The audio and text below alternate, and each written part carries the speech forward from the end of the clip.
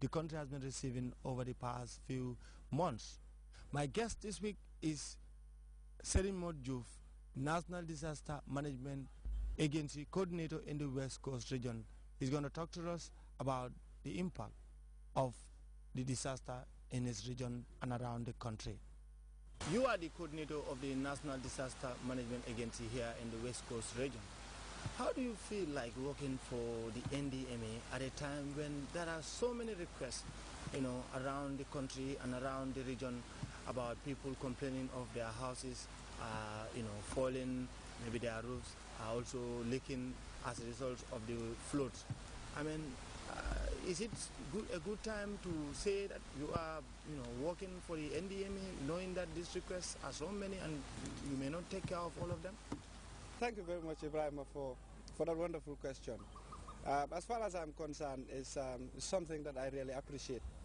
I'm looking at my background as somebody who had worked for humanitarian organization for a while. Remember, prior to me coming to the NDMA as a staff, I had worked with the Gambia Red Cross for a duration of 8 years, whose work almost are very similar. So actually having picked up this job, to me, is not something strange. I already have that mentality in me, and it's something that I enjoy doing. So actually, it's quite challenging, but I love challenges because it is there and then that you can actually prove who you are, what your capabilities are, and so on and so forth.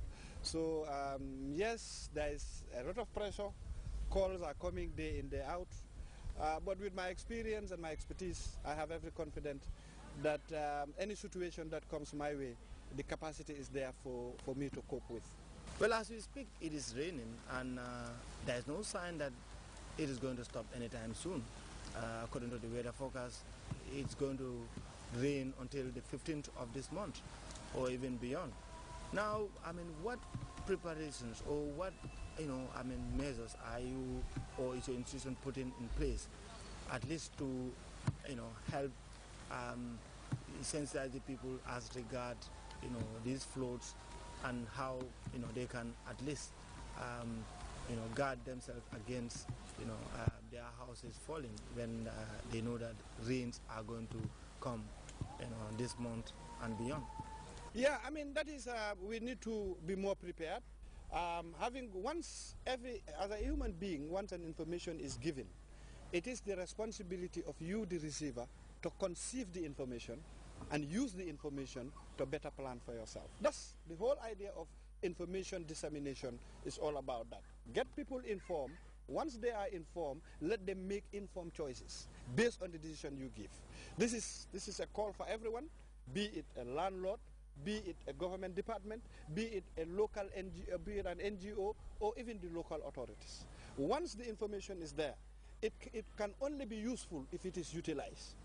Okay, and once it is utilized, of course the outcome would always be on our side.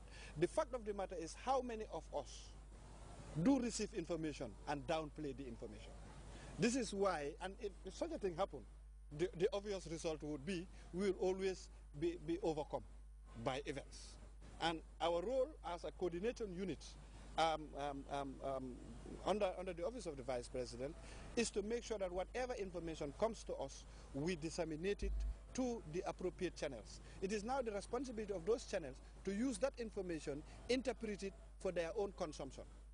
But the problem that we're currently facing is information are delivered on time to the right people at the right channels, but those informations are not well utilized. So at the end of the day, when problems emerge, they start running to us. And it's when they come to us, we cannot send them away, because somebody who is suffering is a right.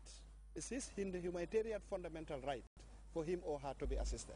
So this is why, come what may, yes, we'll continue the sensitization, we'll continue the collaboration, but it would not also stop us from trying to come to their aid, whoever comes a victim.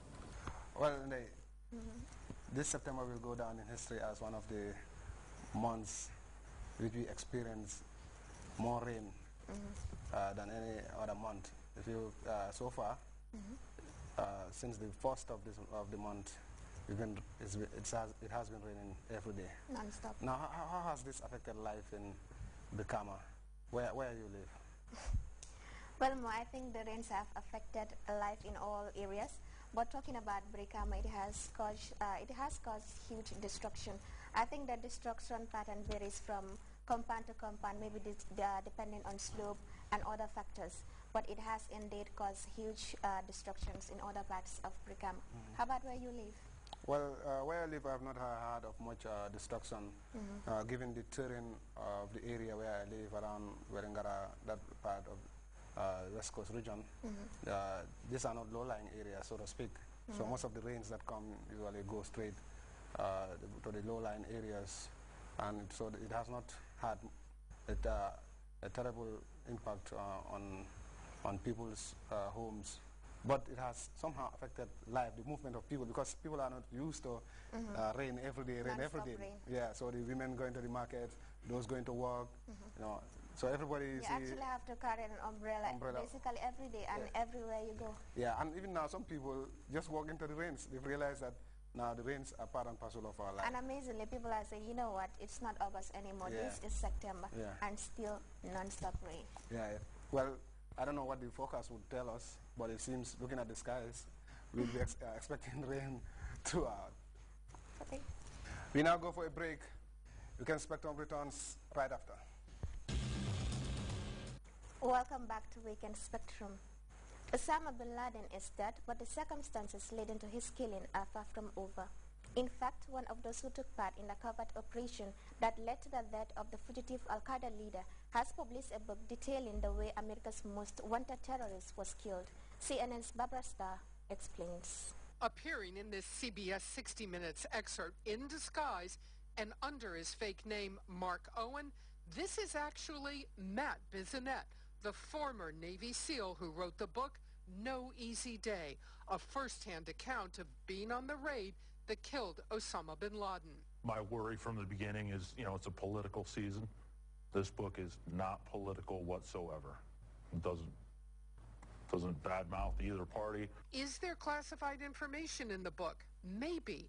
Military officials tell CNN photos like this one of advanced night vision goggles that SEALs use worry them. Bissonnette's account of the secret mission has new details. He says as the team went up the stairs of the compound, bin Laden poked his head out. Bissonnette heard other SEALs fire 2 shots. Bin Laden then disappeared back into the room. By the time Bissonnette got inside, bin Laden was on the floor, not standing up as was first reported. Bissonnette and another SEAL then fired into bin Laden's chest to ensure he was dead. CNN's Carol Costello spoke to Peter Bergen. People's recollections of these events are not perfect. The White House still addressing skeptics. As more debriefings happened, debriefings of the special operators involved in the mission as well as others, some of the initial information turned out to be incomplete. We acknowledged that at the time. The Defense Department is now expected to inform Bissonnette that he has violated secrecy agreements and that both he and his publisher could be forced to forego royalties. Barbara Starr, CNN, the Pentagon. Well, that's Weekend Spectrum this week. Thanks for watching. Join us next weekend for a brand new edition of the program. I am Mamadou Diallo. And I am Deku Madema.